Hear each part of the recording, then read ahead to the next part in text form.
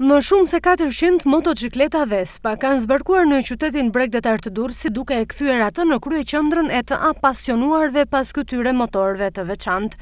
Të ardhur nga Italia, Kosova dhe Shqipëria, ata u mblodhën për të bërë pjesë e këtij aktiviteti, i cili padyshim që shërben për të promovuar edhe më tepër turizmin në bregdetin ton.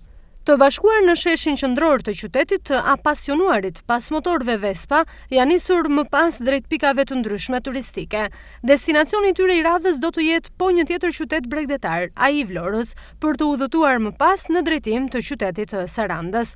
Aktiviteti është pjesë e iniciativës së klubit Vespa të Barit në Itali, i cili ka tashmë 14 vjet që organizon çdo verë xhiron rajonale me motorët Vespa.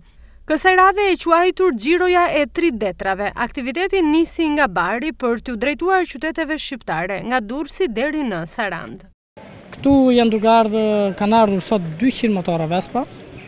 Ne do bëjmë një turne shumë të bukur, tash direkt do nisemi për Sarandë.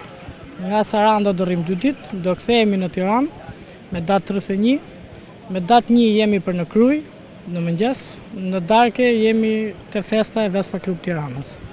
Dhe me datë 2 jemi gjithë ditën në Durrës, ku kemi dhe festën tonë që zhvillohet.